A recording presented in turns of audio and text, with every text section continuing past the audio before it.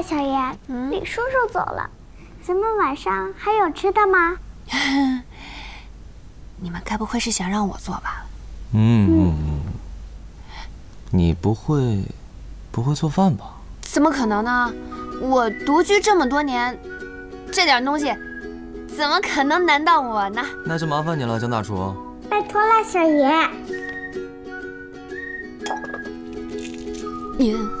太久没打，生疏了。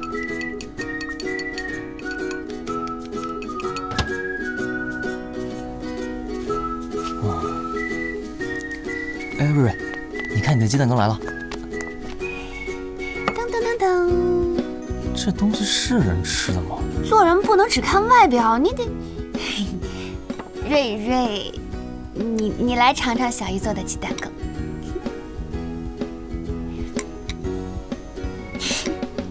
给。